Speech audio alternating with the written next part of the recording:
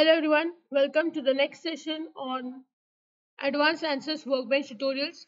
In this session, we will see the design of a T-shaped pipe using Design Modeler. We'll first go to Geometry and double click. Next, I'll go to Geometry and right click, New Design Modeler Geometry.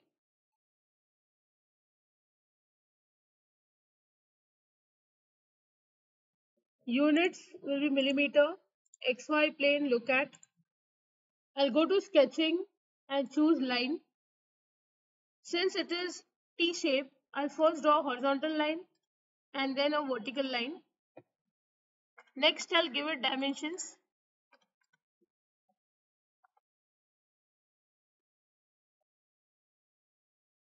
Both are say 600 mm.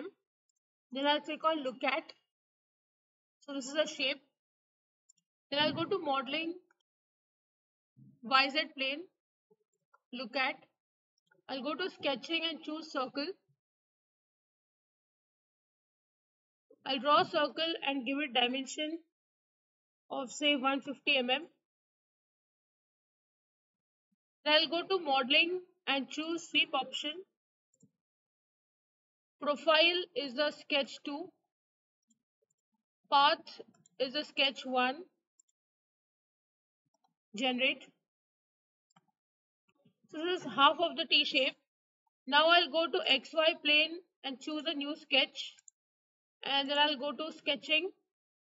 I'll use line option and from this end I'll draw a straight line. I'll give it dimension.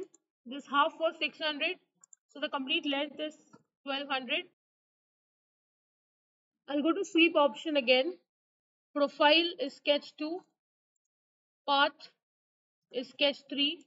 Apply and generate. So this is the T-shaped pipe which has been made. Now we want to make a hollow pipe. So I'll go to thin or surface. It's asking for faces to keep. So these are the faces. Apply. Thickness is 1 mm. Generate.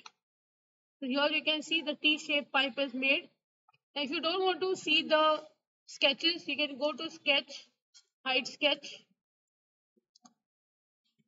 If you don't want to see this axis also, you can click over here.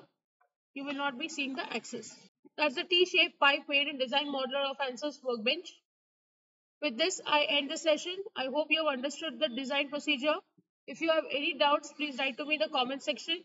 Don't forget to like, share and subscribe to the channel. Hit the bell icon for latest video updates. See you in the next session. Thank you.